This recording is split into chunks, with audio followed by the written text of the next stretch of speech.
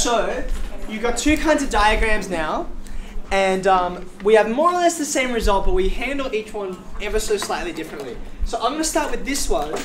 This is what I call the line of sight survey, because I think that's the easiest way to distinguish it. But its formal name, and this is what I'd love you to make as a subheading, is a plane table radial survey. Plane as in a flat surface, as opposed to this is a plain cake without much fancy stuff on it. Okay. So, oh, sorry. Okay. In fact, this will be useful. So, I want you to look at wherever you've got this. Now, let's just revise. What do you do with this thing? You went outside, someone stood in the middle of the field, or middle, someplace in the middle, and then you sent people off in all these different directions, okay? Now, the reason why, just to revise, for those of you especially who didn't do it this way, it's worth jotting down. The reason why I'm calling it a line of sight radial survey is, how do you know where each of these directions is? One of the most helpful ways is to take your piece of paper where you're drawing it, right? And you put it down on a plane, on a flat surface. Maybe you put it on the ground, on the grass, maybe you put it on the cricket pitch, whatever. You put it there, down on the ground, and then as you send people off to walk in different directions, you literally just draw a line from your page in the middle, off in the direction that they're walking, down the line of sight, okay? So that's where all of these lines come from.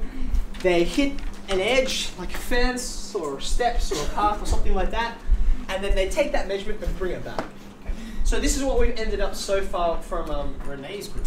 Okay. Now, then what do? The whole page is not the field, or whatever it is we're measuring. The whole page is just where we started to draw a diagram. If you recall, what we want to do now is draw the outlines. Okay. So my advice is go to the longest length on your diagram, which in this case is 72 meters. Okay. Place your ruler against it. And then pick a number on there that fits in pretty well with 72 meters. Now, on your diagram, maybe, just conveniently, you can fit 72 millimeters on there. So if you can fit a 7.2 centimeter line from here to here, that's perfect. If I'm going from 72 meters to 72 millimeters, I'm going to write that.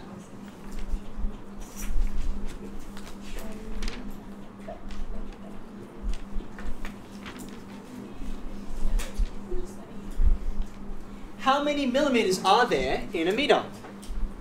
How many millimeters are there in a meter? 1,000. Exactly 1,000. So my scale here is, and this is a very common scale, is 1 to 1,000.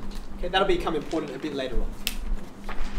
So I find where that 72 millimeters is, I measure it out, and then I say, okay, that's where my edge is. So I'm going to put in, let's just suppose that is 72 millimeters on my diagram.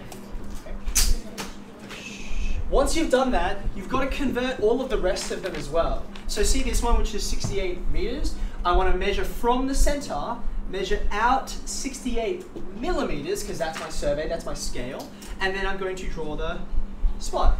I'm going to do the same thing for all of them going all the way around. So this one, 21 meters, will be represented by 21 millimeters, 28 millimeters, and let's call that about 50. Okay? So you're measuring from your center point out along your radial lines, that's what we call them, whatever length accords with whatever you measured. Okay. We drew 5 lines, that was my suggestion for most of you. Some of you may have 4 or 6 even. Now that we've got our 5 lines, we've got 5 points on those lines, and I'm going to join them up. So can you do that with me? Let's dot to dot. Dot to dot.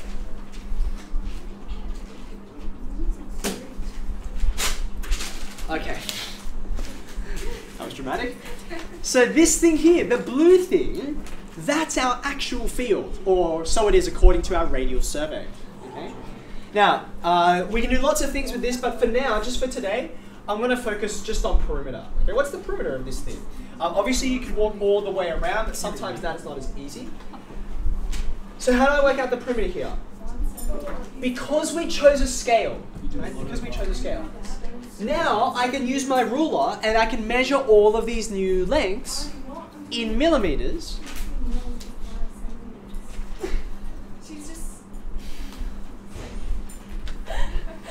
maybe you could leave your disagreements to She's the trying end. to tell me there's no millimeters on this ruler. There's millimeters on it. And you just work. If there's centimeters, you can use those. Yeah. Okay, alright. So here's what I want you to do now. On your diagram, do make it nice and large. Georgia, can I borrow your diagram for a second? I think this is a good size. If you don't use your entire page, it's got to be something at least this big, which is about half your page. Okay. So I think that's a good size because we're going to put a lot on this diagram. It's going to get really busy really fast. Okay, thank you.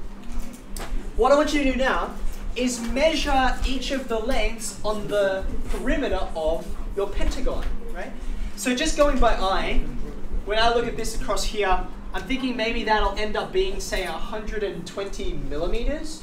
If it's 120 millimeters on my survey diagram, then in reality, it's going to be 120 meters, because it's 1,000 times bigger, right?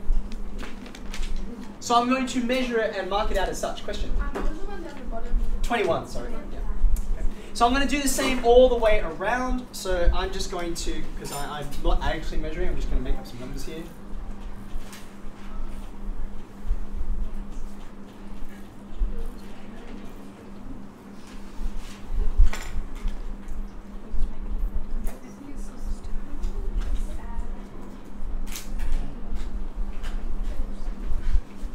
Okay, so once you have measured with your ruler, because your diagram is to scale, you can use your measurements on the diagram to convert to measurements in reality. And now you can find a perimeter for this, at least an approximate one. Okay, so I'm going to say, therefore, perimeter equals. And I'm just going to mark them all out. So, let's see.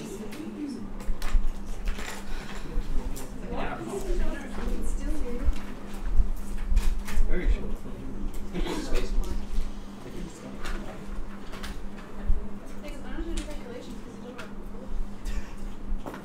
No, those are wrong.